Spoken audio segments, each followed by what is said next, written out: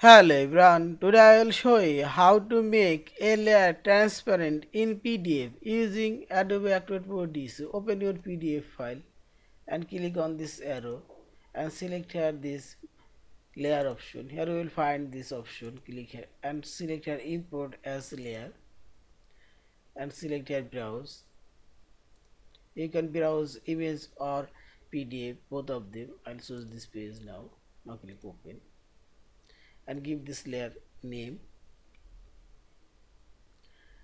I'll decrease this layer size. Yeah, here you can change position horizontal, and finally we will find this layer opacity.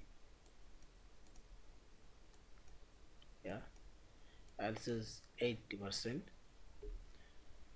and this is layer position behind of this page and apparent of this page.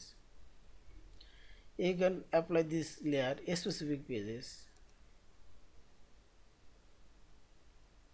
Page 2.